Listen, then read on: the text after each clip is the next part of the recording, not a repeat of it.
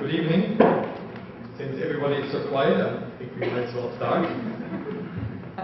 Thank you for coming to this panel on 9/11 in 2011. My name is Michael Geisler. I'm Vice President for Language Schools, Schools Abroad and Graduate Programs, and also a member of the German department here at Middlebury College. First and foremost, I wanted to thank the panelists for taking the time to speak to us tonight, and in some cases for making long trips on crazy schedules. Thank you very much. I also would like to extend my thanks to Dean of the Faculty, Jim Ralph, for putting this panel together and organizing all of this. Wonderful work. Thanks a lot, Jim. And for everyone else who's helping out with this tonight. 10 years ago, almost to the day, then Dean of the Faculty, Robert Schein, asked me to put together a panel very much like this one. In the spring of 2001, together with Professor David Stoll, I had just taught what I believe was the college's first course ever on the subject of terrorism. In fact, I asked one of the brightest students in that course, Eli Sugarman, to be part of that panel. For a week or two after 9/11 happened, David Stoll and I exchanged dozens of emails with our former students, most of whom had graduated that previous spring, to try to make sense of what had just happened and to share our experiences and reactions with each other. I still remember vividly one student's email. He had landed a job in a downtown museum and, like thousands of other New Yorkers, was walking away from the city across one of the Manhattan bridges towards Queens because public transportation was hard to come by that day. Turning around, he looked at the cloud of smoke over downtown, wondering whether the world as he knew it had ceased to exist. I imagine that question, whether the attacks of 9/11 present a watershed event in US history and perhaps in the history of the world, like the attack on Pearl Harbor, or whether it would eventually become attenuated, a ripple in time, like so many others, will be a large part of tonight's discussion. Personally, I believe it was the former, a defining moment that will forever change the way we look at personal and collective security, at risk management, and indeed the concept of what constitutes war and what the rules of engagement will be. Speaking strictly for myself for a moment, I will say that having come here in 1976, on 9/11/2001, I felt for the first time in my life like an American, a US American to be exact, not like the German I am by birth. I felt a part of this country which had been attacked. With us today, we have a group of experts from various fields who will share both their professional expertise with us and perhaps, I hope, also their personal experiences and reactions at the time, 10 years ago. Tonight, all of us are here not primarily as experts on terrorism, but to contribute our personal and professional perspectives to what I trust will be a lively discussion involving many people in this room. To enable that larger discussion, I have asked each of the panelists to restrict their comments to no more than 7 to 8 minutes. I will then call on some of our current students to give a first response and perhaps also share their own memories, and we will widen the circle from there. It is now my pleasure to introduce our panelists. Lisa Jafra Diaz, class of '84. Lisa is a senior member of the US franchise sales group at Goldman Sachs, covering large institutions with a focus on global hedge funds. She is also a global account captain across the securities division, managing firm-wide relationships with a number of major hedge funds.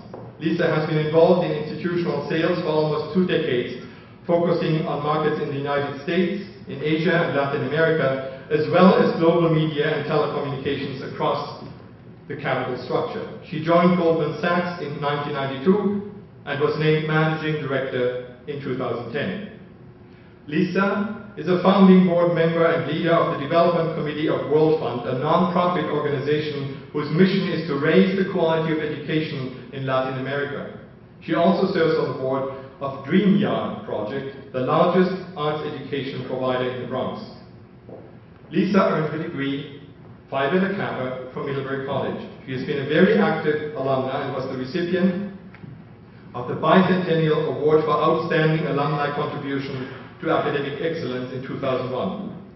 Lisa lives with her husband Alex and daughters Gabriela and Alessandra in Bronxville, New York. Lisa will discuss her personal experiences being just a few blocks away from Ground Zero at that time, and she will also talk about how it changed her awareness of the existence of terrorism as a factor that could impact our lives.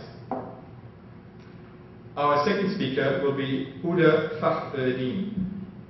Huda Fakhreddin is Assistant Professor of Arabic. She holds an MA in English Literature from the American University of Beirut and a PhD in Near Eastern Languages and Cultures from Indiana University, Bloomington.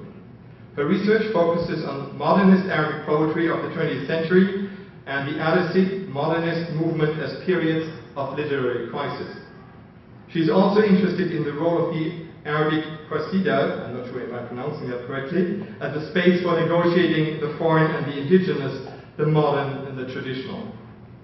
Huda will talk about the impact of 9/11 on the field of Middle Eastern studies or Arab studies through her experience as an Arab graduate student in the US. Ron Leibowitz was appointed as the 16th president of Middlebury College in April 2004. He had previously served as provost and executive vice president of the college from 1997 until his appointment as president. From 1993 to 95, he was dean of the faculty, and from 1995 to 97, he was vice president of the college. From February to June 2002, Ron Leibowitz served as acting president. President Leibowitz joined the Middlebury faculty in 1984 as an instructor of geography and was promoted to associate professor in 1988 and full professor in 1993.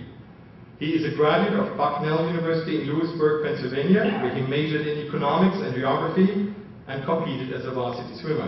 He received his doctorate in geography from Columbia University in 1985.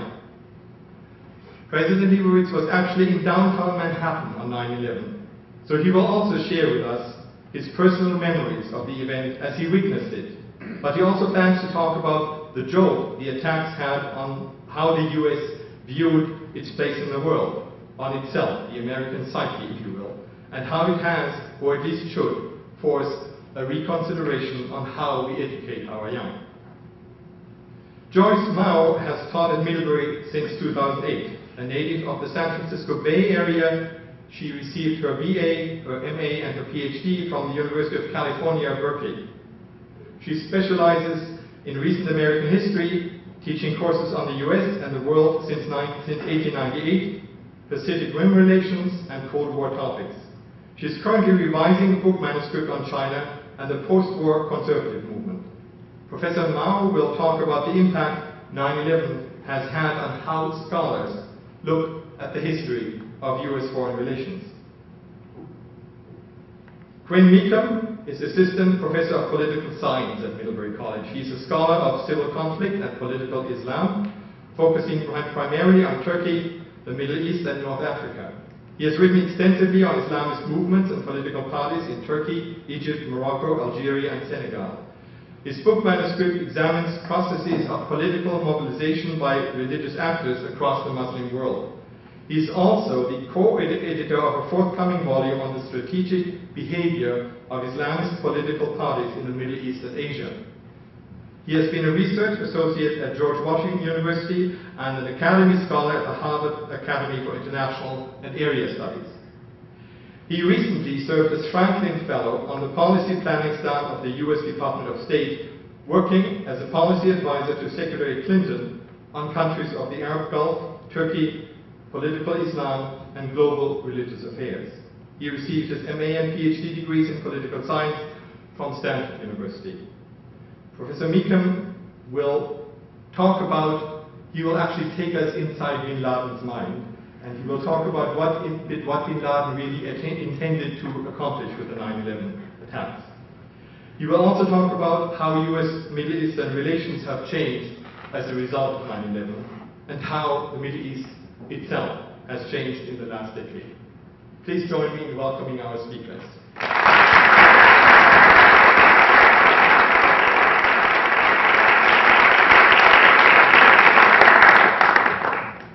Good evening. Is that working? Can you hear? Yes. I just want to say a special thanks Ron as well as Jim for inviting me up to Middlebury. And it's kind of interesting, today was a beautiful, brisk day as I stepped off the plane for New York. And back on 9/11, one of the most stellar memories I had is a crisp, beautiful day. And I work about 5 blocks away from Ground Zero, in actually the other tallest building that is close to what were the Twin Towers. And I remember that day, any of you have ever been to a big trading floor, there's about 1,000 people and there's TVs everywhere. And I remember when we watched the planes, or the pictures of the planes hitting the first tower, all of us, the commentary was, what an idiot, how did you miss the towers? It was never ever in any single person on that trading floor, I'm talking 1,000 people, it could be an act of terrorism. I remember very vividly. And the discussion was more, not even thinking about what the consequences were, but it was just shock and awe that something like this could happen. And then the second plane hit. And it actually turned out our building was struck by the second plane as it circled around to go up Broadway. And the entire building shook.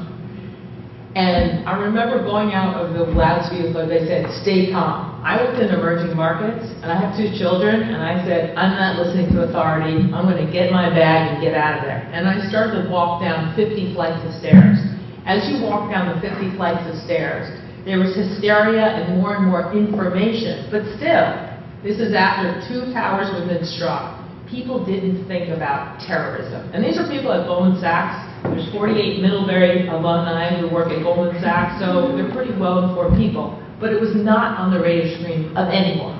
And I remember going in the lobby of Goldman, and there was Bob Steele, who became Undersecretary of the Treasury after Hank Paulson, and he was behind the desk, and he said, Lisa, I'm on with the State Department. I was like, good for you. And I looked outside, and I saw the burning tower. And my survival instincts were stronger than anything else. I said, I'm getting out of here. I want to exit. And there was a group of people, and it was interesting. They were all from emerging markets, and we decided to walk north. And as we walked north, there were all people, again, there was starting to be some elements that could have been a terrorism, could have been attacked, but people still did not believe, even though you saw the burning 2 towers. They were, 3 blocks away. And I remember having arguments with some of the people saying to people to go back to their offices, saying, you're being irresponsible. You have to take leadership in leaving. And we just walked north. And at that day, at least for me personally, it was your survival instinct at play. And the one time that I was actually scared is, I don't know if any of you spent time in New York, but right underneath the Brooklyn Bridge, I turned around and I watched the tower fall. And then I heard F-16s, and I just began to think they're going to come and bomb again. And I was thinking about, what do I do to survive? Where am I going to protect myself so my children are not going to be without a mother? And I walked further north. And as you worked further north, you saw more and more people, and there was a consensus view that this was an act of terrorism. But it was not official. And I remember meeting my father and my brother, and I wanted to, we lived in Westchester, and I'm like, we're going to live, we're going to survive. And there was one train that went out, and we were on it. And there were all these people with, sort of white, dust that happened. And I remember going home, and we live about, again, half an hour north, and it was a bright, clear, calm day. And it was still unable to process what had happened. And, like everybody else, we've lost friends, we had, different people in the community that were impacted by the event. And one of the things I want to tell you is I remember going back afterwards, and Ron, I don't know if you did that, but there was a dust in the air. All the military were in the park, right, at East Battery Park, and it was all kind of walled off. And I went to get my normal Starbucks, and there are all these guys in military regalia, and I'm like, I'm tough, I'm American, I can go back. And the first day we went back, everybody was patriotic, they wanted to be there, but there was a nervousness that never existed before. And I don't know if you remember, at the same time there was anthrax, and the second day that we were back in the different trading floors, the word now got out that the difference between survival and not survival is whether you exited the scene of the crime. And to some extent, if you defied authority. And I kind of got into trouble with my boss a bit, but there was one side of the trading floor who thought they saw something, and they must have called the police, so they exited the whole trading floor, and they called me, and I said, okay, time to go, and we exited again, because there was this whole, entourage of fire and policemen, etc. But one of the things that fundamentally changed, and I've now evacuated our building probably 6 times, within the psyche, when anything happens, even if it's not terrorism, people expect it to be a terrorist event, which has fundamentally changed perception, and it's changed the environment of one of fear rather than optimism, which has always been part of the U.S. And I don't know if you saw in the newspaper, but recently with Air Force One, there was an incident that it came by our building again, and guess what happened? Evacuation, ask questions later, because that's now become the mentality. We also had a power outage, I don't know if you remember it, the power went out on the East Coast, and what was different between 9/11 is everybody had their plan. Everyone called their loved ones, had their meeting place, and it's changed perception. It's been a loss of innocence that happened across the fabric of people who work in Manhattan, I think in the U.S. And one of the things I was thinking about recently is there was a celebration, once Bin Laden's mind, I don't want to say celebration, but there was a closing event after Bin Laden was captured. And I remember thinking there was all these signs and all this talk about victory. And I actually wondered whether he was more victorious than we were. Because what's happened in the past 10 years economically, there's been a change in terms of American sense of optimism about itself. There's a reconsideration about immigration, which historically has been the source of optimism and vibrancy in the U.S. And if you kind of think about it, it has limited Americans' ability to be flexible and to be powerful. Because even if you think I went to the airport today, I spent like 20 minutes for people looking to protect me. So when you sort of look forward and say, what's the after effect of the past 10 years? I don't think it's a ripple. I think it's a fundamental change in mentality. And some of it is not always good, because now it's one of fear. It's of defensiveness. It's waiting for something to go wrong rather than waiting for something to go right. So it was a tragic event. It was a transformational event for all of us. In our new corporate headquarters, we're not on 50, we're on 4. All the trading floors are low. If you go to any corporation, the CEO doesn't want to be on the top floor, he wants to be lower down. But if you think about what the message behind that, it's a very powerful one, and it's not all positive. So, and again, I want to be sensitive to the fact that there were lives that were lost, there were lives that were changed, but the impact for the broader American psyche, which I think Ron is going to talk about, I think is way more powerful than I think any of us have realized. So that's my personal remembrance. Thank you.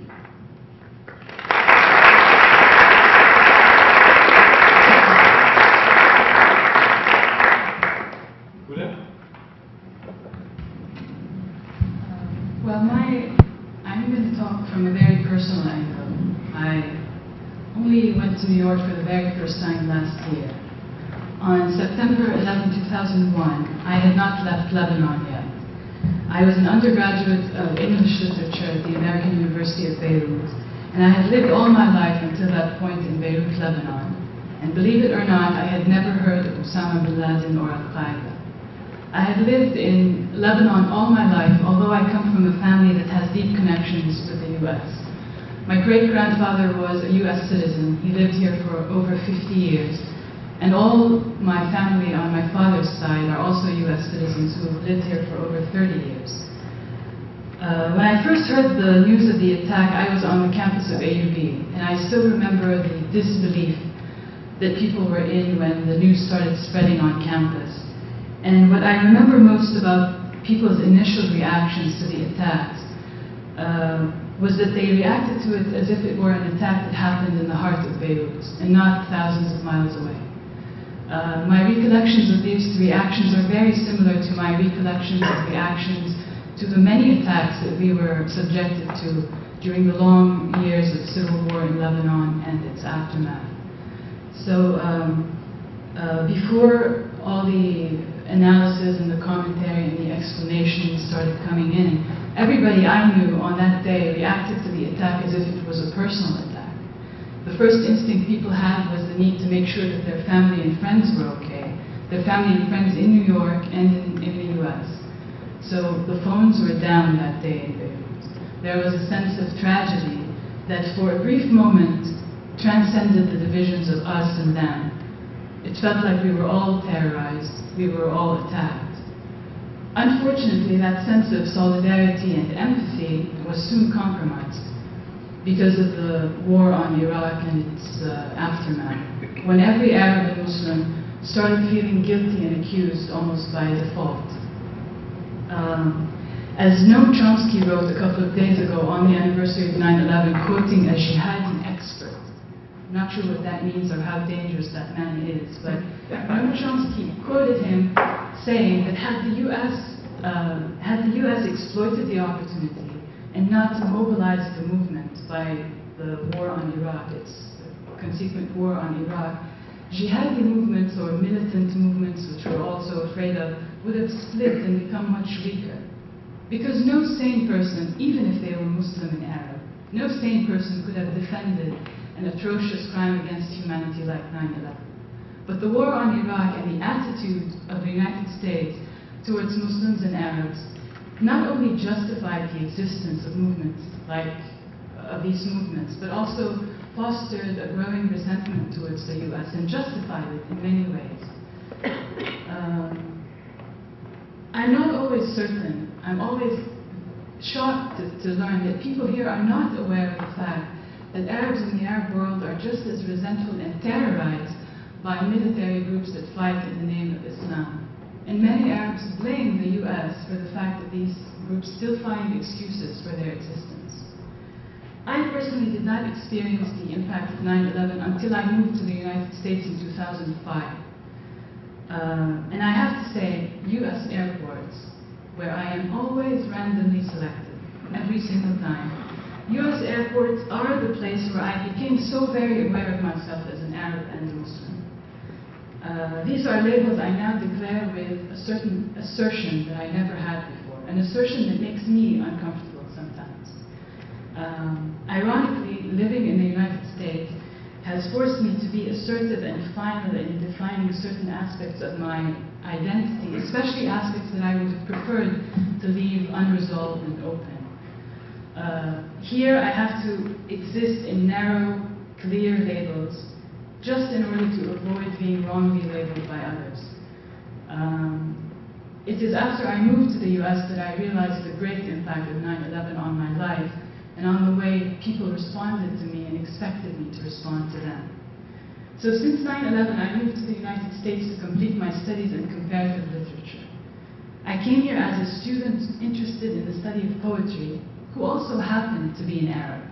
But the system responded to me as an Arab who happened to have interests in literature. I and other Arab students in my situation, the way we were pigeonholed, created a very perplexing and challenging academic experience. Not only was it a process of labeling, but it was an attitude that kept us constantly and acutely aware of the labels that defined us. For example, I'm Lebanese, but I was never so aware of being a Muslim and a Shia before I started living in post-9/11 United States. Unfortunately, tragic events like 9/11, wars and conflicts have come to define the field of Middle Eastern studies. And these very events are the reason for its recent flourish and growth and over-enrollment and all that, unfortunately. Any good things are coming out of it, but these events are the direct reason. And Arabs in this field, whether they like it or not, whether they're qualified or not, become instant representatives and spokespersons for all Muslims, all Arabs, all Middle Easterners. And frankly, when I received the invitation to be on this panel, I was a little taken aback. The invitation says, we would like you to speak, because of your research interests, we would like you to speak on a panel on 9/11. I had to take a moment and review my research interests. I am primarily a student of comparative literature. I wrote an MA thesis on Hamlet, and a PhD thesis on modernizing movements in medieval Arabic poetry. But all that becomes minor or secondary to the fact that I am a Muslim Arab academic in the US. Before I can introduce myself as a medievalist or a comparatist, I am an Arab and a Muslim, whether I like it or not, or whether I've resolved that between me and myself or not. So yes, I guess I am here now, not because of my medieval Arab poets, but because they and I have to clear ourselves in some way. We have to cross the barrier of suspicion. We have to justify ourselves, and we have to prove that we can in some way alleviate US anxiety towards the Middle East before we can be taken seriously. This was and still is a very unsettling situation for me, because in many ways we still rely on political and strategic interests of the US to find a place for the study of Arabic literature and culture in American universities. And Arab students and scholars cannot but feel that their academic interests are always compromised. Most of them spend most of their careers teaching Arabic language, whether they want that or not, whether they're qualified to do that or not, while at the same time struggling to find small spaces on the side, ornamental corners, where they can actually bring real elements of Arabic culture and not impose and imagined ones to be recognized.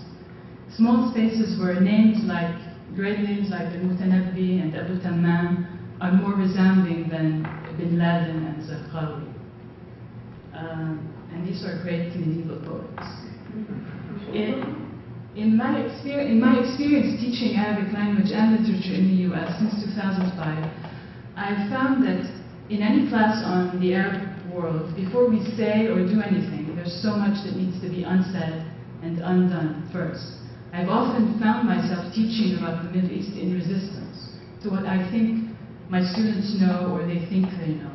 And in cases like these, it cannot but become very personal.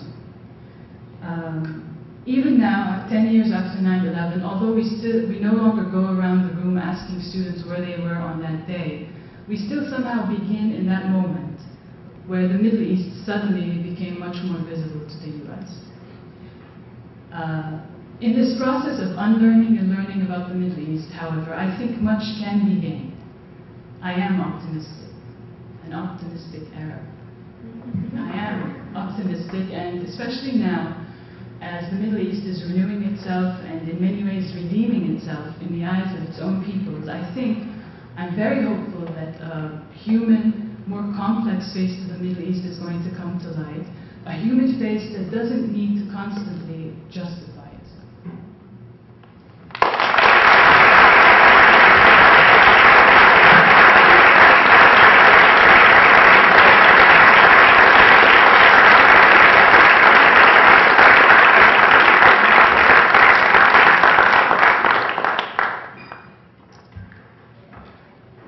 Correction, I was not downtown during or at the moment of the attacks at 9/11.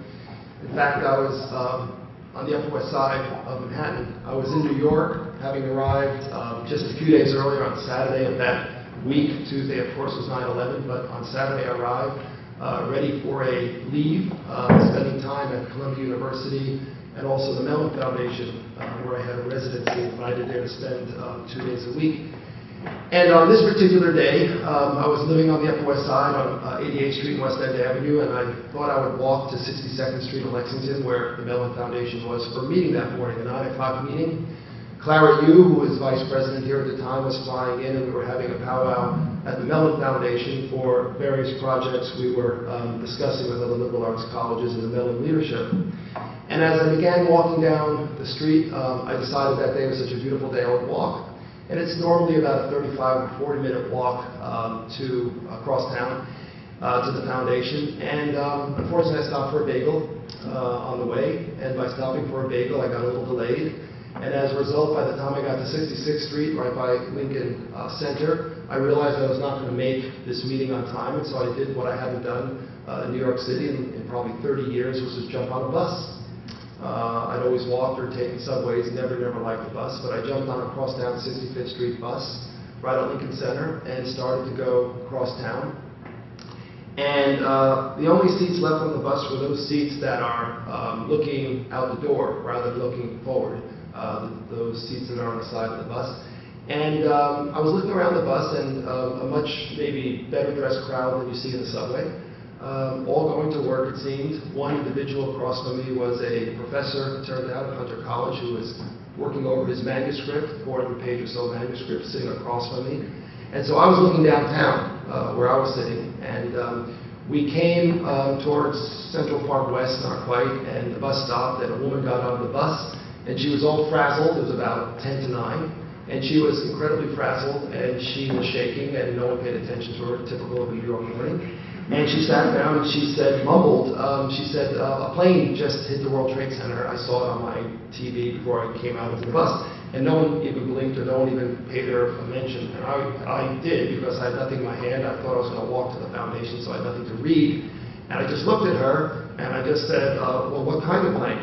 And she said, a small passenger plane. They think it was a small passenger plane that hit the World Trade Center. As Lisa said also, no one suspected terrorism. I certainly didn't at that time. I had heard of planes hitting other buildings in New York over the years. And so I just continued looking at this woman who was obviously frazzled. By the time the bus stopped a second time, we got stuck for a while. By the time we came out of the park, a woman in front of the bus actually stood up in the front of the bus. She had a Walkman on. She turned around and she said to the whole bus, a second plane just hit the World Trade Center, and it wasn't an accident. The interesting thing at that moment was, I looked around the bus, and interestingly, every woman on that bus, almost immediately, unlike the traders on the floor at Goldman, realized, I think, what was happening, and they literally started to cry. The shaking and the tears that were coming down the eyes of the women on the bus. The men were lost, looking around like, hey, what's going on? We all had this look about us, but it was clear that the women on the bus recognized what was going on. The bus comes out on Madison and turns uptown. Everyone on the bus got out. Every single person got out of the bus. I walked across from Madison to Park and over to Lexington, 2 blocks to the east, and I turned uptown to go to 62nd Street, and you can see by this time, of course, smoke coming out of the towers downtown.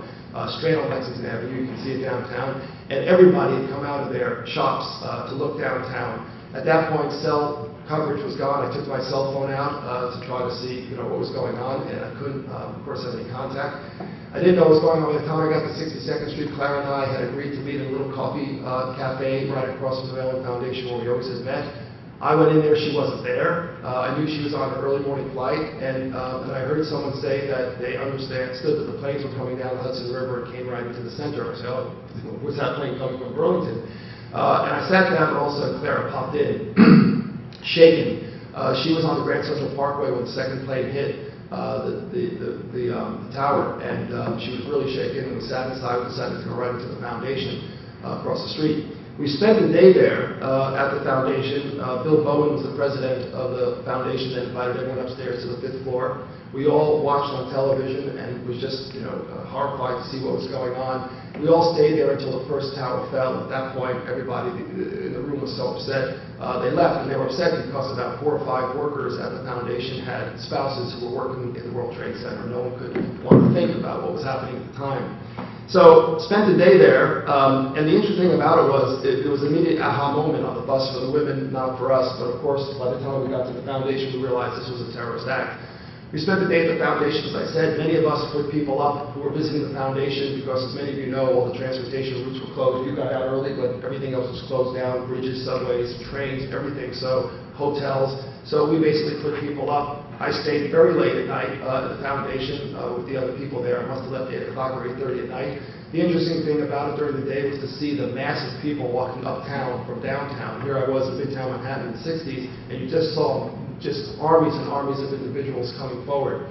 I walked through the park that night. You couldn't get a cab because it was dead. The east side of Manhattan was a desert, deserted town. You couldn't see anything. It was interesting, by the time you got to the west side and you got to Columbus Avenue, which has a lot of outside cafes and so forth, there was some sense of tourists enjoying themselves and so forth, plus the rest of the city was pretty dead. The days that followed were kind of remarkable because, if you remember, this is a cool, crisp time. Winds were coming from the northwest, so the upper west side of Manhattan was you didn't have any sense of what was going on. 2 days later, the winds were burst from the south, and all of a sudden the whole Upper West Side was covered with what was in the south part of Manhattan, of course, and the whole city or the whole part of the Upper West Side was wearing masks walking around. You were in a daze. The one thing I'll comment on at the moment was, first of all, the fear that, of course, as Lisa said, gripped almost everyone. You know, I didn't go get my Starbucks. I was in so macho. I was wondering what the hell I was doing in New York on a leave, my first leave in millions of years, it seemed, and here I was in the midst of this. I went to Columbia, where everything changed over the course of the next 4 months. Every single symposium, every single academic event, from lectures to whatever people were working on, turned into something having to do with the Middle East. It was the impact of these attacks in the Middle East on U.S. whatever. My research project almost went out the window at the time because you couldn't get anyone to talk about anything or focus on anything else, even in an academic institution like Columbia, except on these attacks. What I will say, turning to the issue of American psyche, was, first of all, the remarkable transformation of New York City for an extended period of time. Of course, this has been written about and experienced by many, but the civility that took over in New York, a show of patriotism, a show of civility, a show of fear perhaps, that permeated the taxi cabs, the subways. I remember a day when I got stuck in 59th Street. I was down in the subways trying to get home, and it was jam-packed at rush hour, and it was as calm as you've ever imagined a crowd in New York City. In fact, you couldn't believe that you were in New York City when the subway was delayed by more than 20 minutes and everybody stayed calm and everybody stayed cool. It was quite a remarkable scene and also feeling of unity in New York City. And if anything, it had to give one hope about what was possible into the future. Of course, that didn't last. It took perhaps only within the year for New York to return to what it was, but that stability was really something to behold. In terms of the American psyche, I think the interesting thing, and listening to Lisa really underscores this for me. I'm optimistic as well, but I think 9/11 was truly a watershed in a lot of ways. First of all, I think it highlighted for Americans that the insularity that permeated the way in which we view the world was done. It might not be done for our generation, and in fact, hearing Lisa speak, it reminds me that it's our generation that's having a hard time overcoming what 9/11 stood for, and in fact we should. We experienced the world and we experienced American confidence and psychology that really didn't care much about the world. The changes that went on in the world for the last half of the 20th century were really ignored by us, and really 9/11 shook the foundation and woke us up.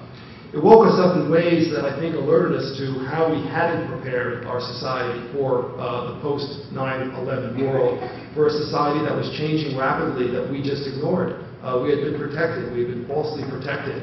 And the optimistic note that I'll end on here is that whereas we can stand here and look back pre-9/11 and talk about how horrible that event was, the generations that came after 9/11 really don't know of that past, and they know about the present. And I'm optimistic because the generations that came after 9/11, this is the world that they know, this is the world that they operate in, and this is the world in which they themselves will find hope and find ways to move this country forward and not think constantly back on the pre-9/11 world that we all knew. So our generation, in a sense, might be lost in terms of coming to terms with what 9/11 meant. But I think the generations going forward, and this is where I'm optimistic again, understand the world as it is today. And I think they will not fall into the same situation that the previous or the prior pre-9/11 generations did.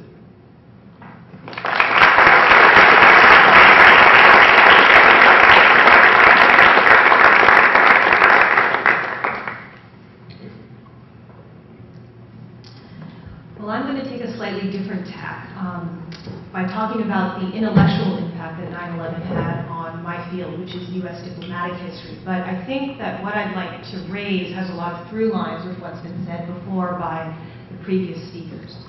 But I'll start by noting where I was. In the autumn of 2001, I was in California, just starting my second year of the PhD program at UC Berkeley.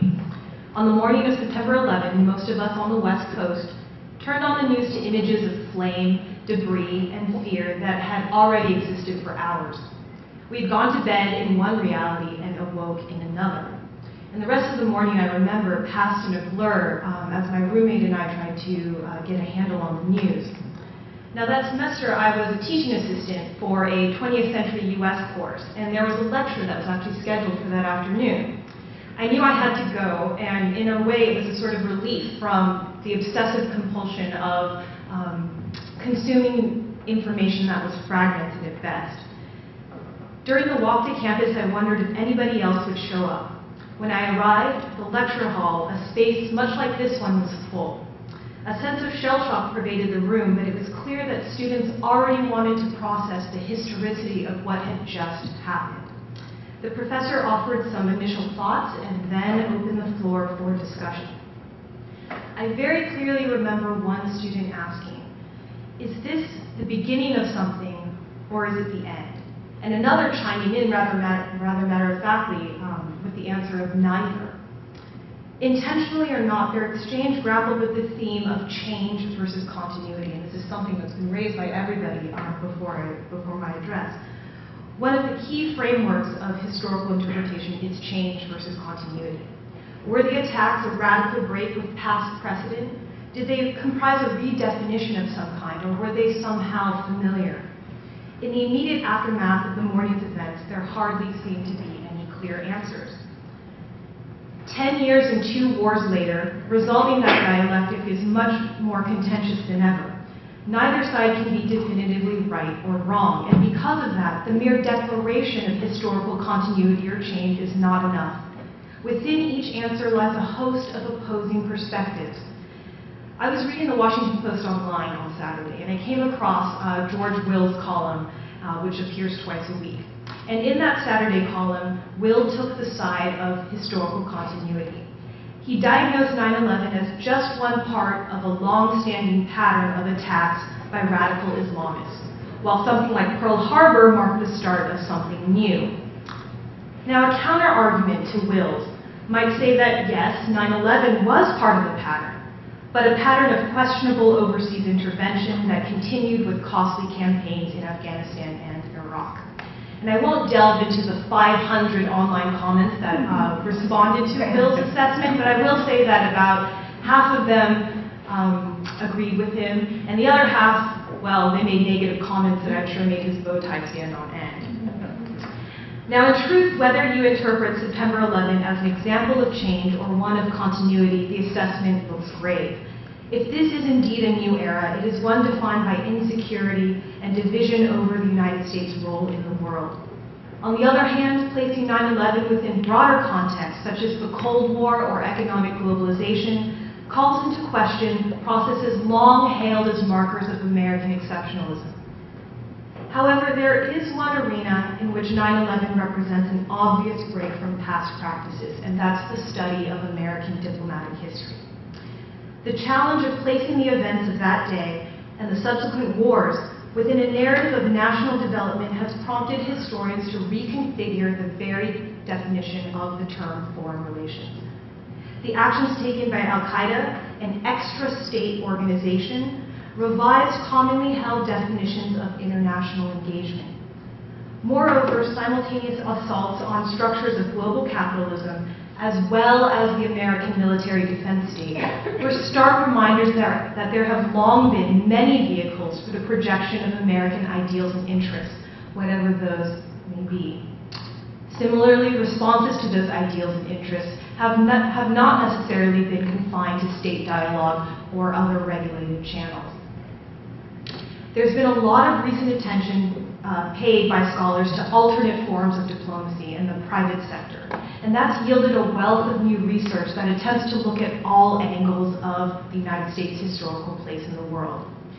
Topics that have formerly been on the margins of inquiry, like race, immigration, and religion, they now share the center.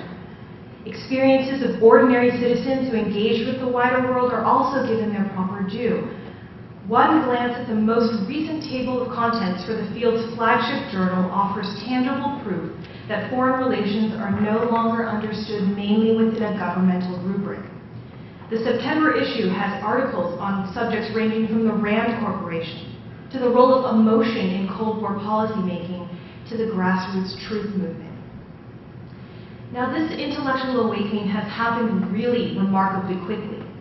Similar to the way West Coasters struggle to play catch-up on the morning of 9/11, there can often be a time lag between current events and academic response.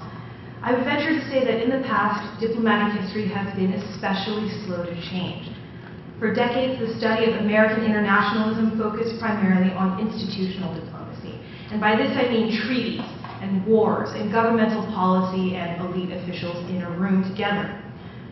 That perspective can perhaps be attributed to the 50-year backdrop of the Cold War, a conflict most often understood in terms of bilateralism and brinksmanship. The present balance of interpretations, forged from the bottom up as well as the top down, yield a historical record that is richer and more varied in texture.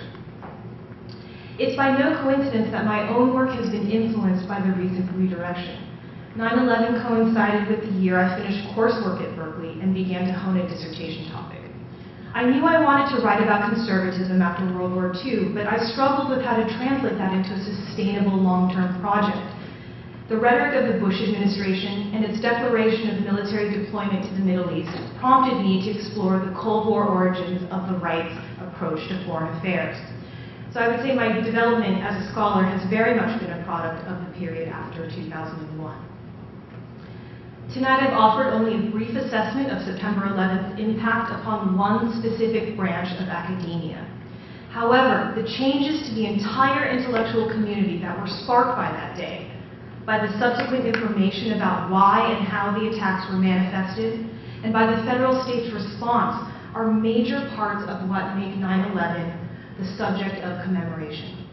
Our presence here tonight is a testament to the collective desire to seek meaning out of an unconscionable human tragedy. The debates over 9/11's historical place won't soon be resolved, but the vigor of those debates is a measure of the democratic impulse to inquire and think critically about our past. Thanks.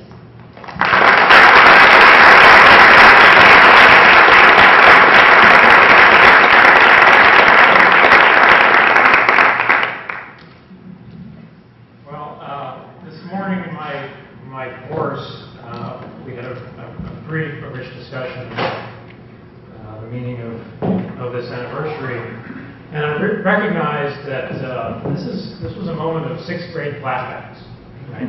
Sixth grade was what came to mind for most folks, which is it's often nice idea to go back to sixth grade. But for me, the week of 9/11/2000, when I was at home, I was packed and I was ready to travel to the Middle East, where I was to spend a year on a Fulbright grant. In fact, my plane was scheduled to leave on the 12th of September.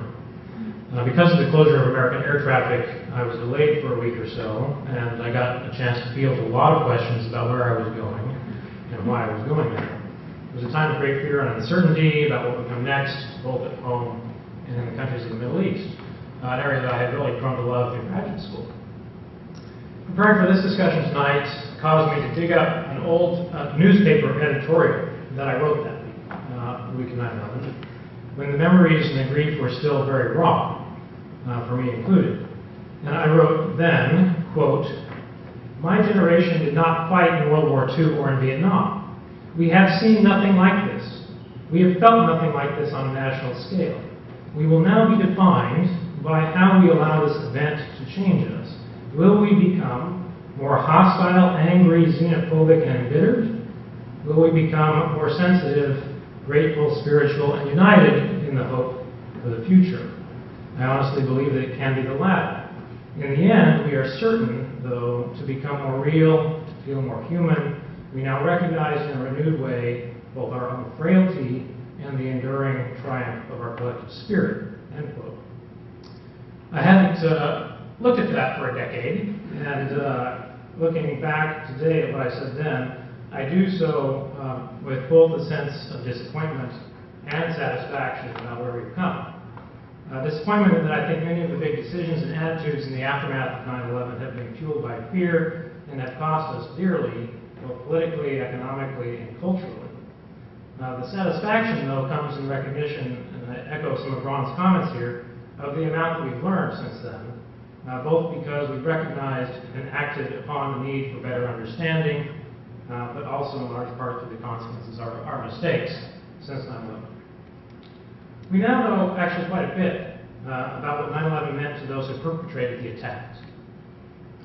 In the aftermath of 9/11, bin Laden and those who chose to follow him articulated in some detail what 9/11 meant to them, both intellectually and emotionally. It meant great sacrifice in the name of a higher cause, one battle in a long war whose winner they ultimately felt they knew.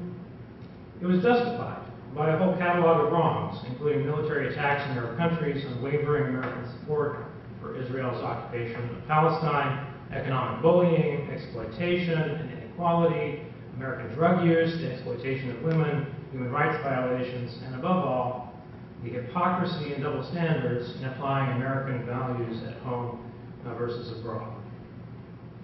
Bin Laden's vision of the United States, for me, was a little bit like looking at America in a funhouse mirror. I don't know if you've been to the funhouse lately, where they have these mirrors and it misshapes, you're short or tall or have a giant belly, whatever it does to you.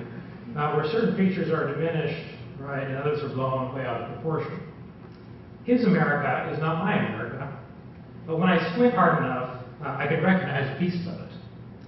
He was smart enough to understand that there was actually a good argument that even this whole litany of wrongs does not justify the mass killing of civilians. His response to this was always, the American people live in a country where they choose their leaders and they choose their policies. The American people have the ability to change the policies of their government if they want to. So the American people are as culpable as their leaders. In some ways, I think the effects of 9/11 on the United States were even greater than bin Laden dared to dream, and he was a big dreamer. And in other ways, they fell short of his astounding ambitions. 9/11 was designed as an event to provoke a widespread conflict between countries and non-state actors in the Muslim world and those in the West. The American response to it, that of mobilizing militarily for a global war on terror, went some distance actually in helping al-Qaeda achieve that goal. If the attacks would simply have been defined, and this was one option at the time, define them as a criminal act perpetrated by a small number of unrepresentative individuals, this would have narrowed the scope of the U.S. response and would have been much less likely to play into al-Qaeda's Clash of Civilizations narrative. 10 years later, that civilizational narrative has increasingly fallen victim, I think, to the information that comes with globalization. Because that clash is fundamentally false in so many respects, it hasn't been able to be sustained in full force over time as we get more information around the world.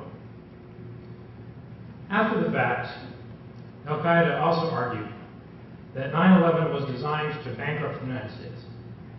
The American response to 9/11 isn't the only thing that has steered the U.S. economy to an unsustainable debt burden, but it is certainly a major piece of that puzzle.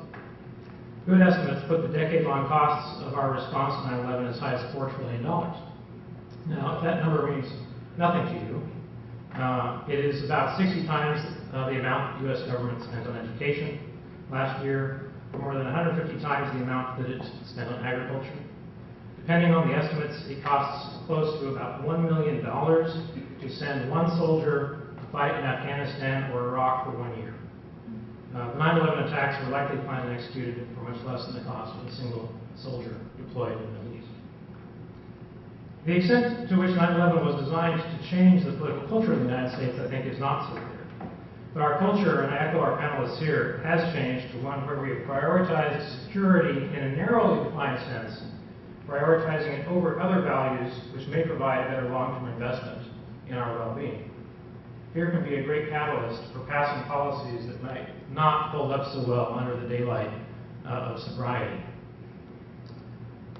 What has the 9/11 and the U.S. response meant in the Middle East? Well, it varies a lot. For some countries, it meant invasion, occupation, hosting military bases, with whatever that came to imply. For Iraq, which was not in any way tied to the events of 9/11, it meant the toppling of a feared leader and the inauguration of a horrific civil war.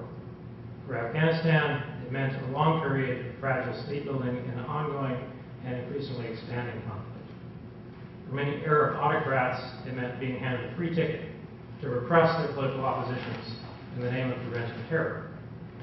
For most individuals in the Middle East, it meant I saw what Huda was talking about over and over again in the immediate aftermath. It meant their immediate and unconditional disavowal of al-Qaeda and an outpouring of sympathy for the United States. That was quickly followed by the need to repudiate the successive military actions by the U.S. and to publicly question its motivations and intentions behind them. Over time, as the last decade progressed, for many individuals in the Middle East, it increasingly looked like business as usual for citizens with few rights and few opportunities within their political systems. I think, just to conclude, it is fitting that we pause to assess this last decade's lessons of the impact of 9/11. But 9/11 doesn't hold the answers to how to think about the Middle East going forward. The Middle East is no longer in a 9/11 world. It is living actually in a 2/11 world. 2/11 being the date when the ruler of the largest Arab country, Egypt, was almost miraculously, if you followed Arab history, forced out of power by a massive showing of nonviolent people power. What 9/11 has come to symbolize about the conflict between the West and a particular vision of revolt against that Western caricature is less and less relevant throughout the Middle East. The storyline that most Arabs are listening to is not a storyline of Islam versus the West. It is a storyline of justice, of equity, of opportunity, and above all, of personal dignity at home. To the extent that the United States is implicated as either a hindrance to those values or as a facilitator of those ambitions, the United States is going to remain relevant to this new Middle Eastern narrative. The faster I think that we can move out of the 9/11 world and get ourselves into that 2/11 world, both politically and culturally, the more likely this country is to escape being on the wrong side of the new Middle Eastern narrative. For being on the wrong side of that current narrative would be, in fact, to my mind, a betrayal of those same values for which American citizens have sacrificed for hundreds of years, and for which the sacrifices are now daily ongoing in many countries in the Middle East. Thanks.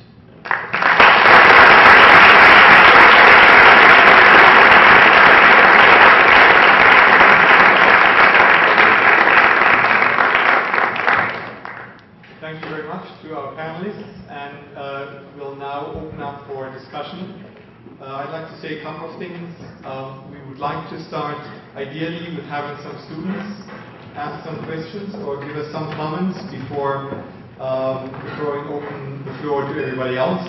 And unless you are really good at projecting or have acting classes in your past or both, I would encourage you to please come to one of two microphones positioned on either side of the room so that we can all hear what you have to say, because I think all contributions are very important for everyone, and that would also spare us having to repeat questions so that everyone can understand.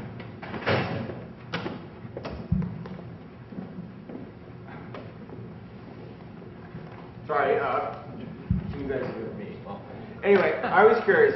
It seems like with 20/20 hindsight, I mean, Iraq was obviously a huge fiasco. A lot of the policies the U.S. implemented after 9/11 turned out to be a disaster for a whole host of things, whether that's foreign policy, the economy, or what have you. But what would you have done differently if you were in, or what would you have told Bush to do differently if you were in that meeting or in the secure White House room after the attacks took place?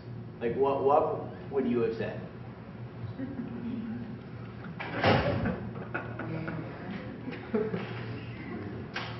I know what I would have said. Wait.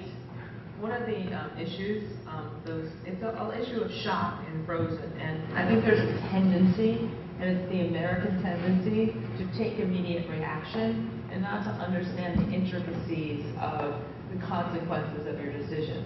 So I remember, again, we were all revved up, we had our flags, because we had mostly men on the trading floor at Goldman Sachs, rather than women who reacted.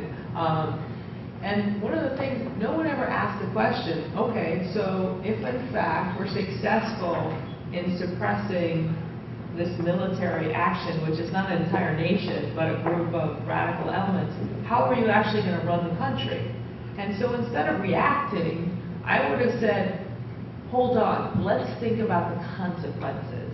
Let's think about, let's look forward a year, 2 years from now. Is this the legacy that you want to leave behind? And if you think about the changes in nation-state development, sometimes pacifism is a more powerful impact to society at large. And going back to that same point, you look at George Bush, I'm not making a comment on political view, but it was not thoughtful enough.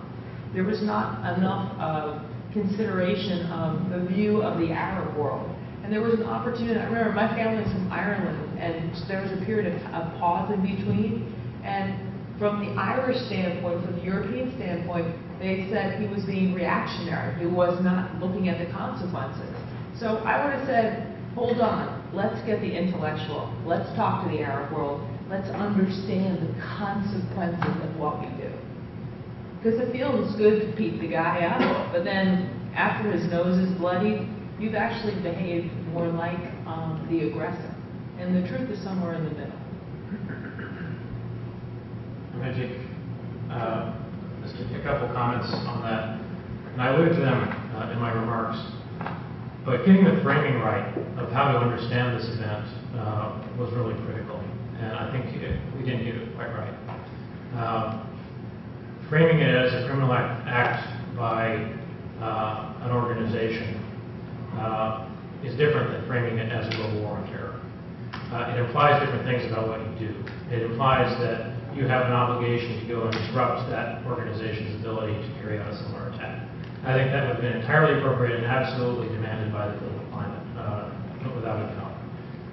That means that military action is important. It means that at the time Al-Qaeda was in Afghanistan, and that you had to go in and do something about that organization. But keeping that a relatively narrow focus, I think would have made a big difference in terms of the implications of where we go and what we spend, and it would have not implied anything about Iraq. Maybe I'll add something to that. One of the first calls that came in after 9/11 had happened was from the then mayor of Tehran, Ahmadinejad, who was in a position of relative power, but not the same position that he had later on. We never reacted to that phone call. I sometimes wonder what would have happened. This is Monday morning quarterback, obviously, if instead of calling Iran and various other states the axis of evil, President Bush had decided to start a dialogue at that time to separate out particular countries. I think personally the attack on Afghanistan was probably hard to avoid at that time politically. I think you can argue that there would have been other steps, but I think it would have been a political hard sell, judging by how Europeans reacted, including the Germans, who said at that time, "We are all Americans now," and fell all over themselves to offer troops for an attack on Afghanistan, which actually necessitated stepping outside of the German constitution, which did not permit deploying troops outside of Germany because of the history of World War II and all of that. So I think that was part of the reaction. Another piece that I think was interesting that he did say at the time was to go out shopping, and people laughed at that, but I think actually it was not such a bad reaction, because one of the strategic goals of bin Laden was also to attack the US economy, and arguably that is where he has been most successful. Since we spent $6.6 million for every dollar that the 9/11 attack actually cost bin Laden, for a total of $3.3 trillion. One of the discussions we could have had would have been how much security is necessary, and at what point have we overdone it? Can we eliminate risk, or do we contain risk? Those are the kinds of conversations that I think could have also have been had at that time.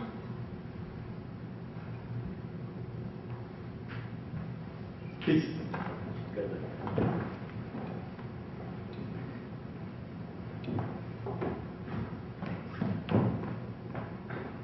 Test. Okay. Many of you have spoken about how much sort of the military conflicts that followed 9/11 cost. And you've also talked about sort of the patriotism that was sort of surrounding the United States at that time. I don't really know to what extent we could have funded the war at that time through some kind of war tax. But do you think, and maybe there was, and I didn't know about that. But do you think, given those two factors, the fact that everyone was sort of standing together, and at that time, do you think we could have instituted something like that?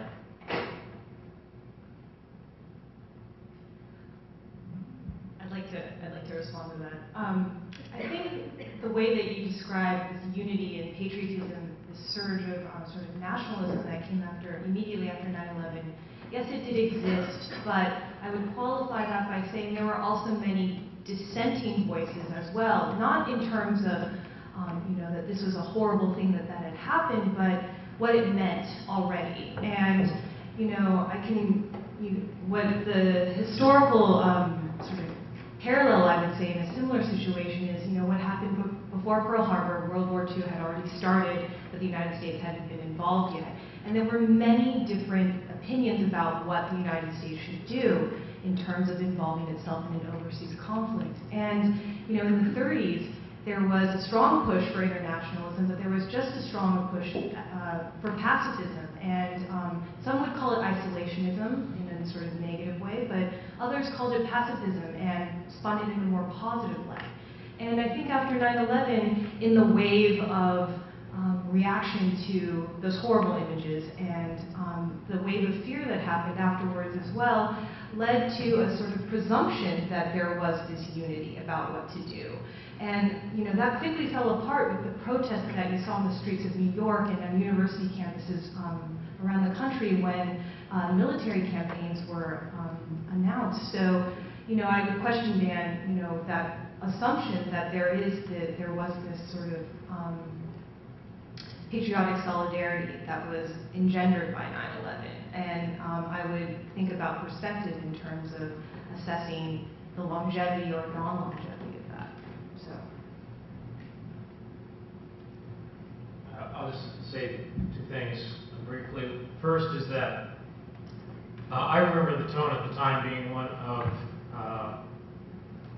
budgets are out the window. Whatever it takes, we just need to get this done. Military spending has always been a tricky thing for the United States to budget when it comes to these kinds of things. And so there wasn't a really rich discussion about funding at the time. It was much more of a sense of urgency about what to do. I remember teaching that year I was on Fulbright. I was teaching at a Turkish university, and going to the patriotism piece that Joyce was talking about.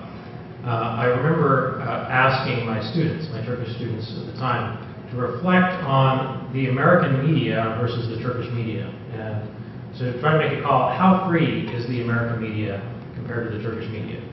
And something that I was relatively familiar with. There were certain red lines you don't cross in the Turkish media, a completely free press, but almost universally, after having watched a lot of CNN, right, these Turkish students said, "Oh, the Turkish media, on a scale of 1 to 10 is a 9, and the American media is a 2." And what they were observing was American flags flying in the corner of news articles, right, on CNN. They were observing this massive outpouring of visual unity that was really shaped the way that the media talked about patriotism and about the United States at the time. That was largely self-selected, right? That was the market and the audience that the U.S. media was appealing to.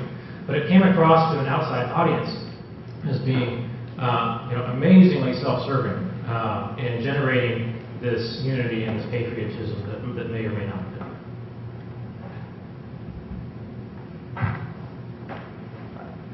I'm just going to stand up like this. Just speak up, please. I will. So a couple of you mentioned optimism and that there might have been a shift in sort of the American attitude. We've become maybe more pessimistic, more less trusting, more fearful. And I think I've seen that to some degree in my own community, in my own family. But I think there's always been sort of terrorism to some degree. There's always been an insecurity. Now there is more technology. There is the ever-present threat of sort of terrorism from non-state actors that is maybe less predictable than ever before. But you know, in the Cold War, we had a constant threat almost of nuclear war. You know, something that could decimate all of us in the blink of an eye. And in the 18th century, 17th century, they had pirates, so which were, you know, terrorists of their time. So my question is there something fundamentally different about 9/11 and about this type of insecurity that we have now that causes us to be truly more fearful, less secure than we have been before? Have we lost some of our trust and some of our optimism, really? And if so, is that something that we can recover? Or has it just changed who we are? Or has the modern world changed who we are, I guess? Thank you. Well, that question raises a really interesting point about 9/11 as a post-Cold War moment, or maybe we could think about it in terms of a sort of epilogue to the Cold War. I mean, you talk about the threat of nuclear war and, you know, this constant sort of fear of annihilation. Well, you know, I would say that the Cold War, yes, it had its, you know, incredibly intense moments, but at the same time, there was a certain regulation to the dialogue between the Soviet Union and the United States. There was communication, and there was a certain degree of sort of cooperation with one another. There were regulated channels for dialogue. I think one of the major things that's different about the time that the United States is operating in the world right now is that you know, there are even more factors to contend with, and a lot of them cannot be confined to formal forums of diplomacy. And I think that you know, that's one of the challenges that the U.S. state is facing and continues to face, and one of the reasons why the Bush administration reorganized the state as it did in a sort of response to this new threat. But I think, you know, Quinn's talk raised a really good point about how formal policy and government response can't always match the challenge that's out there. And so, you know, I don't have an answer as to whether or not we're going to regain the optimism that, you know, marked American superpower for so long. But I think that, you know, one thing to kind of contemplate is how our foreign policy can be more nimble in its response to all these other factors that are now in existence, or as you point out, have been in existence for quite some time, but just haven't come to the fore as they have, as 9/11 showed.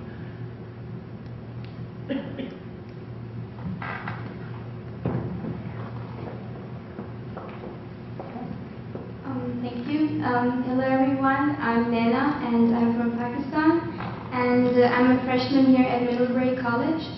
I actually don't have a question to ask, but I just want to share my thoughts about the 9/11 and the aftermath. Since I come from a country which is actually on the front line when we talk about terrorism or counterterrorism, and since the factor that Osama bin Laden or whoever that is was found in my country,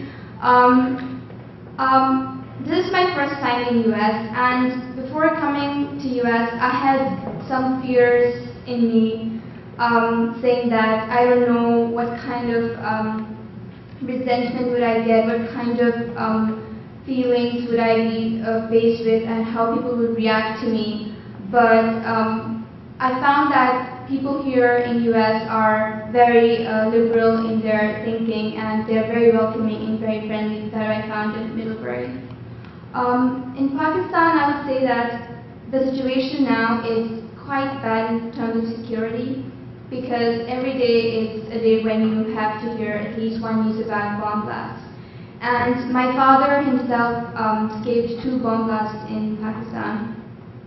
So I can understand clearly how people whose families were involved in the 9/11 incident would have felt. And but there are a lot of people, especially in the tribal areas of Pakistan, who after 9/11, since there has been this influx of terrorist organizations coming into that area of Pakistan, there are many families who have lost a lot of their loved ones. And I would say that for them, in my country, there is a 9/11 every day for one person in Pakistan. So considering that, I mean, I have sympathy, and many people in Pakistan have their sympathy for US citizens, and we would just like pray that we may get peace as soon as possible. Thank you.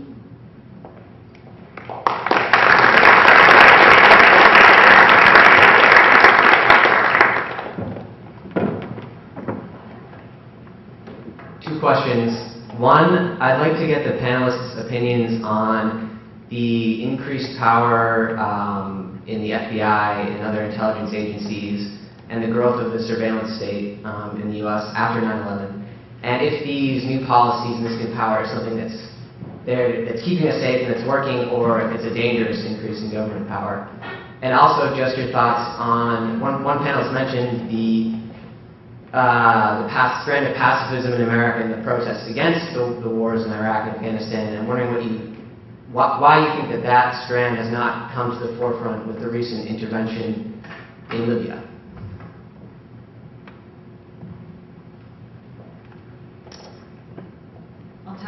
I'll tackle you the second part of your question first about Libya and the lack of sort of protest regarding that. I think the nature of the coalition, the formal coalition, the NATO coalition that has taken the helm of the campaign in Libya certainly kind of de-escalates the United States' role in terms of support of infrastructure of the Libyan campaign and the sort of awareness that a lot of Americans have of what's going on in that part of the world. And I also would offer the assessment that there's a lot of fatigue out there right now in terms of overseas involvement, wars, and certainly the domestic developments that have happened since 2001 have worn down a lot of consciousness that might otherwise have been there in other times. So that's one perspective. As for the surveillance state and the FBI, I really personally believe that the growth of the federal state in that direction is incredibly dangerous. I mentioned that lecture that I went to on 9/11 and that American history class. Well, the very first thing that the professor said when she got to the podium that afternoon was, we need to watch for our civil liberties and the civil liberties of others, because they're going to be endangered by this incident. And that was the first thing she said, and nobody, in the room had a response to that, in terms of, forethought and foresight that this could mean, something really horrible for everyday American lives in terms of surveillance by our own state. And so I really internalized that comment in a lot of ways, and I watched with alarm in terms of how the federal state has grown, the reorganization, the creation of the Department of Homeland Security, the reshuffling of immigration to the Department of Homeland Security is sort of unconscionable in my mind. So my personal belief is that, yes, there is a real danger to a continued pattern of federal growth in that direction, while so many other pressing issues, in addition to security, are left neglected. Healthcare, for example. So, that's sort of my 2 cents on that particular topic. I'm sure other people have other opinions. Maybe if I could respond to part of that as well. I was interviewed by some of the local media when 9/11 happened, and I expressed the same concern that we were putting our civil liberties on the line, and I'm still concerned about that, probably being somewhat overly sensitive to that given the history of my own country. But I think one needs to separate out what the Patriot Act may do or not do, and what has happened to the FBI since 9/11. And in our terrorism class, one of the quotes I like to start out with is Philip Heyman, who published a book a couple of years before 9/11 happened, a few generations removed, former deputy director of the U.S. of the FBI, who published a book called Terrorism in America. And in that he said, among other things, that one of the accomplishments we had made over the last few years, this was before 2001, where we had really made progress at considerable cost, but enormous progress, was airline security. That is pretty typical of where the FBI was at that time, and it was, if you read the history leading up to 9/11, the FBI was not very well prepared, and you all know the story about the various intelligence agencies not working very well together in sharing information. You may remember the Phoenix Memo and a few other stories from that time. I should say that we do have recruiters from the FBI on campus for the language schools every year, and we talk to them a little bit. There's not a lot of information they can share with us, of course, but I personally have a belief that based on what I have heard, that there has been enormous progress made, and I think we need to separate out our concerns about civil liberties, which I share very much, how we actually assess the progress that has been made in some of those areas. And one of the things that people we know point out to us from time to time is it is not just luck and not just coincidence that we have not had a major attack being successful since 9/11. Some of those were coincidences where we were a little lucky, but there have also been a lot of attacks that were discovered early on in international cooperation. I think we should be careful to separate out those two. The potential attack on our civil liberties, which we need to be concerned about, and the actual progress that has been made in some of the federal agencies entrusted with the fight against terrorism. Those costs of war, about $4 trillion, I highlighted. As I was walking over here, I was just imagining how I would spend $4 trillion. And it wouldn't be out of the Department of Homeland Security. It's not that there aren't valuable things to do there, it's just that when you start to think about the long-term investment trade-offs and what you're getting for your money, there are so many amazing investments that we could be making in this country. And who we are and what values we hold and how we define ourselves with those values, I think, is the other big question there that we have to think very carefully about. Fear is a powerful emotion, and it is used all of the time as a trump card over other values and over more rational prioritization. So I do have some concerns on that. Obama on Libya, I just want to say two things on Libya. One is that I read his decision to go into Libya as actually quite values-driven. People in his administration that were in the Clinton administration during the Rwanda genocide were very key to helping advise on that decision to protect civilians. So it wasn't entirely self-serving, and there aren't clear strategic interests in the United States in going into Libya, the same way there might be in other situations. But he's been very clever in passing off the leadership to the Brits and the French. I actually think it's absolutely the right move. I think the United States has an interest in something happening in Libya, but it has an interest in not leading that change. Please.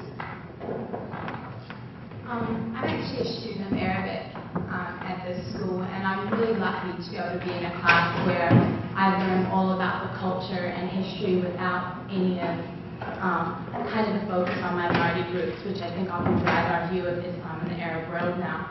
And I want to ask you all as professors and teachers and kind of a generation that's really lived through this and has to pass it on, how you think that we can now teach these in a manner that will help the younger generation grow up not in fear of it, but to develop, and that we can actually move forward from this and work together. Because you've all mentioned that the younger generation, I think President Leibowitz, you said this, the younger generation actually has not grown up with this around us. So how do we now frame it and teach it in a way that will be productive in the future? I would say you're not burdened with it, that you are an example of what the future could hold in terms of your engaging language and culture of the Middle East, in this particular case, Arabic, and your unfettered or clear, you're not burdened by the pre-9/11 feelings and attitudes and approaches that we all were. And I think that's significant, and it's something that we as educators and of the previous generation, so to speak, need to consider as we engage all of you. So that's why I'm optimistic. I'm optimistic because the burdens we're all talking about are burdens that are part of us, very much so. And I'm not so sure. I think it's much more natural for your generation, as you're doing, to engage these issues much more openly with a clear slate. So that's why I'm optimistic.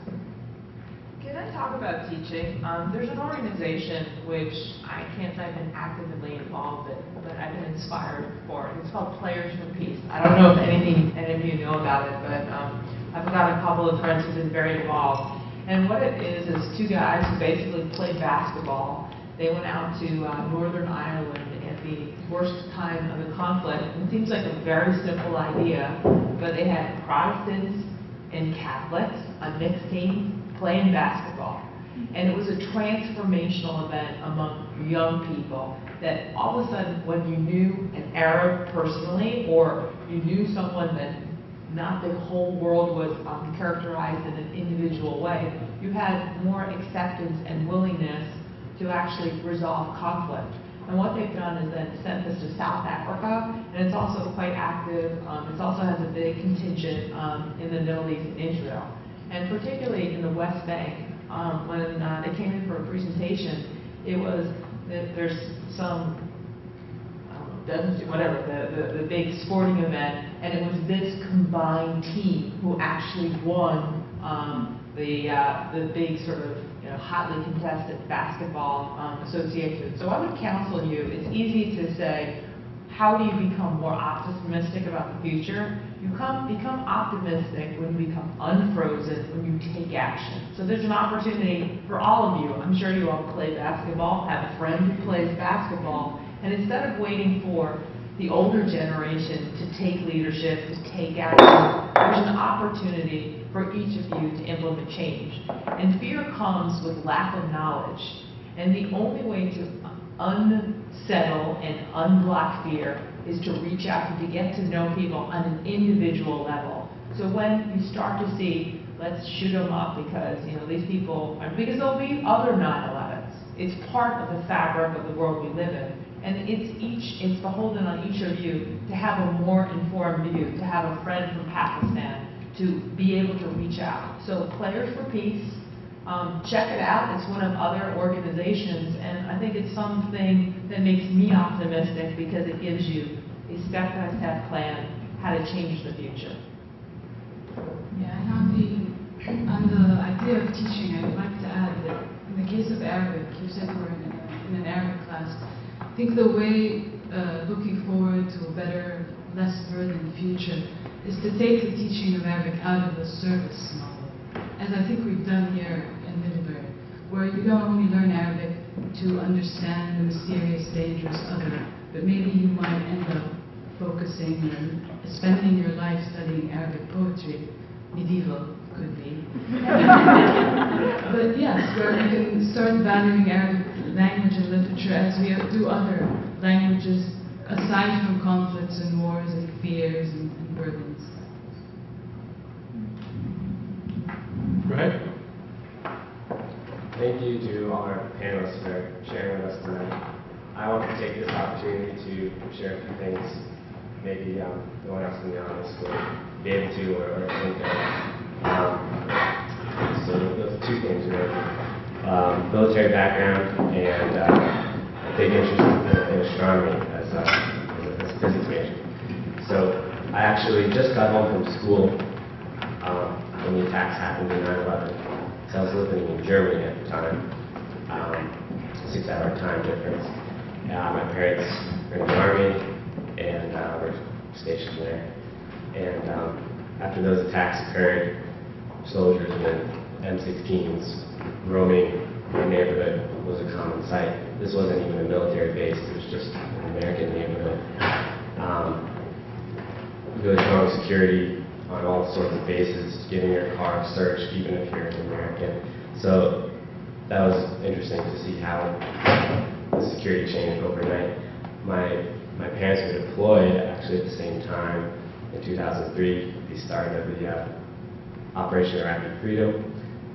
So while I support the military, I'm proud of my parents, pretty strong pacifist, and that's largely due to a good friend of mine, Carl Sagan. If I could have anyone on this panel, it would be him. So I think we could all, or I would like to think, a lot of us would agree, some cosmic perspective shows how shameful the unfortunate aspects of human nature are, such as the ones on 9/11. So for everyone's enjoyment, I want to share a few quotes by Carl Sagan. In our tenure on this planet, we've accumulated dangerous evolutionary baggage, propensities for aggression and ritual, submission to leaders, hostility to outsiders, all of which puts our survival in some doubt. But we've also acquired compassion for others, love for our children, a desire to learn from history and experience, and a great, soaring, passionate intelligence, the clear tools for our continued survival and prosperity. Which aspects of our nation will prevail is uncertain, particularly when our visions and prospects are bound to one small part of the small planet Earth. But up there in the cosmos, an inescapable perspective awaits. National boundaries are not evident when we view the Earth from space. Fanatical, ethnic, or religious or national identifications are a little difficult to support when we see our Earth as a fragile blue crescent fading to become an inconspicuous point of light against the bastion in the citadel of the stars. Carl Sagan wrote that in 1980 in his book Cosmos. That image of the Earth fading actually came true when the Voyager spacecraft took a picture of Earth from 4 billion miles away beyond the orbit of Pluto. That inspired the book Pale Blue Dot. Carl Sagan writes, sure enough, Earth appeared as a mere speck from 4 billion miles away. There is perhaps no better demonstration of the folly of human conceits than this distant image of our tiny world. To me, it underscores our responsibility to deal more kindly and compassionately with one another and to preserve and cherish this pale blue dot, the only home we've ever known. 2 more. Our science and our technology have posed to us a profound question. Will we learn to use these tools with wisdom and foresight before it's too late? Will we see our species safely through this difficult passage so that our children and grandchildren will continue the great journey of discovery still deeper into the mysteries of the cosmos? That same rocket and nuclear and computer technology that sends our ships, like Voyager, past the farthest known planet can also be used to destroy our global civilization. Exactly the same technology can be used for good and for evil. It is as if there were a God who said to us, I set before you 2 ways. You can use your technology to destroy yourselves or to carry you to the planets and the stars. It's up to you. Last quote. Every one of us is, in the cosmic perspective, precious. If a human disagrees with you, let him live. In 100 billion galaxies, you will not find another. Roughly the number of galaxies in the universe. Thank you.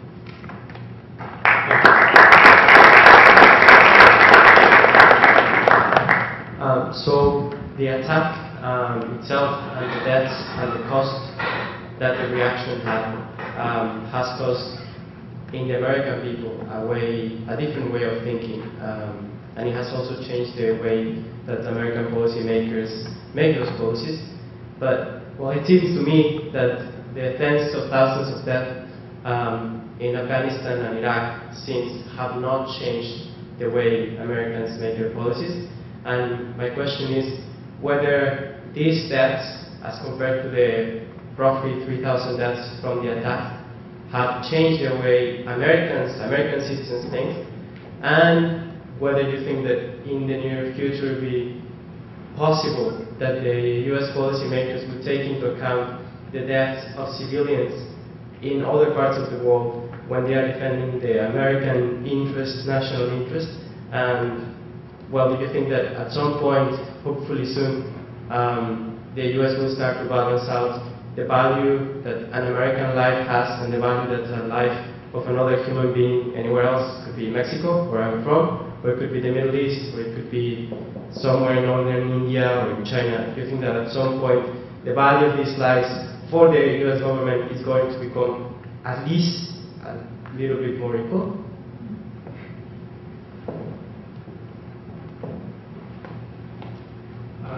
I'll say one brief thing about that, which is not anytime soon. And I wish that wasn't the case. When you do look at the way the U.S. military prioritizes its spending, right, to spend $1 million on a U.S. soldier fighting these wars versus the amount it spends on civilian protection. And civilian protection is admittedly a priority for the U.S. military. You still have a gross imbalance in the resources and attention paid to an American life versus other lives. One positive thing I do have to say is that the global information environment is rapidly changing.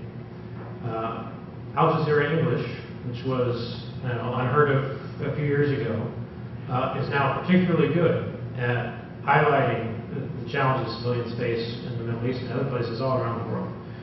It's becoming increasingly easy to see very visually and to feel the pain of suffering regardless of where you are. And I think that does have an effect on public opinion, and ultimately they can filter into decisions that are made. So there are some changes in the visibility over time, and I think that will increase. The sad reality is as you say, that the resources are allocated very differently depending on where you're coming from. Thank you. Maybe this might be a good time to wrap up. Maybe some of the speakers might still be around for some personal conversations afterwards if they have time. But other than that, I would like to thank again our speakers for their contributions, and would like to thank you all very much for coming.